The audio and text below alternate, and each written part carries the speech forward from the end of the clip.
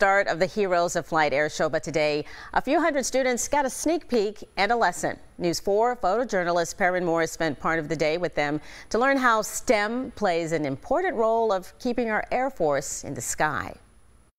So we are very excited to have the community go out to Joint Base Charleston here at Charleston International Airport.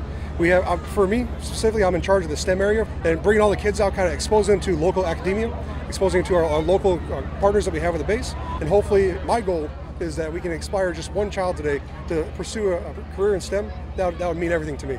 Okay, science is my favorite subject, but I like learning about different ways that things function. I just think it's cool. I'm really excited to learn about the planes. I really like planes. I just think it's cool that they're able to carry so much weight, but they stay in the sky. We were very fortunate to have roughly 40 students in the local area go up for a flight on our C-17, so now they are very fortunate to see how does a C-17 operate in the air.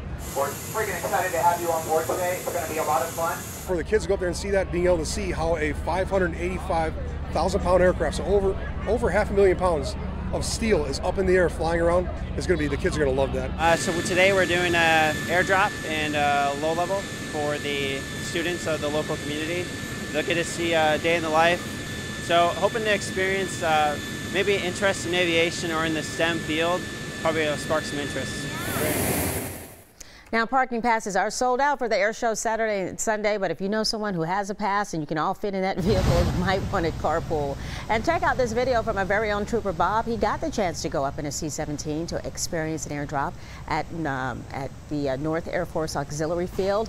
The equipment dropped out of the back of the plane there with a parachute. Yeah, very cool sight.